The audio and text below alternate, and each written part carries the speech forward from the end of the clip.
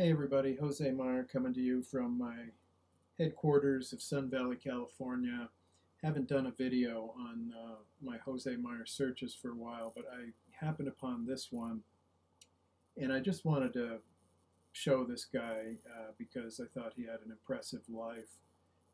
Unfortunately, he passed away in 2017, and he went by the name Joe Mier, but he was born Jose Mier, just like me, in 1930 in Durango, Mexico. And at first, when I found this in the search results and I saw that it was the Montrose Press, I thought it was that he might have been a neighbor of mine because Montrose, California is close to where I am in Sun Valley. It's about 15-20 minutes away.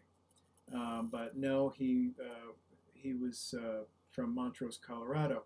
And it's interesting that he was born in Durango, Mexico, because there is a Durango, Colorado. So a little bit of trivia there, but he came to the United States at age 19, was married for almost 62 years, became an American citizen in 1962, retired in 1997. He was a lifetime Elks member, as it says here, and active in church. But he had two sons, and you know, look at this, all these grandchildren, and 1, 2, 3, 4, 5, 6 great grandchildren. So just a great guy.